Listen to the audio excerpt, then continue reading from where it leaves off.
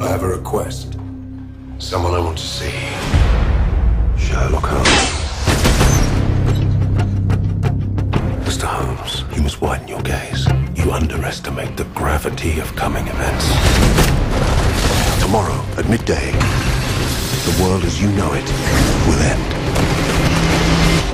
Well, there isn't any time to waste then, is there?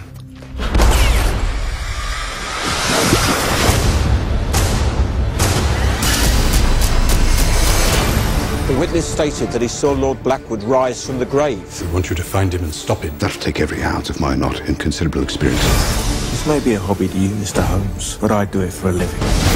It does make a considerable difference to me, having someone with me on whom I can thoroughly rely. It was nice to see you, Watson.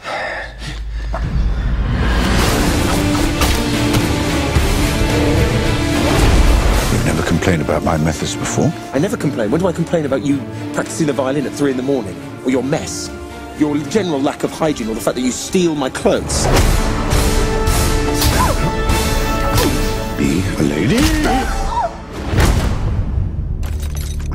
Holmes, does your depravity know no bounds? No.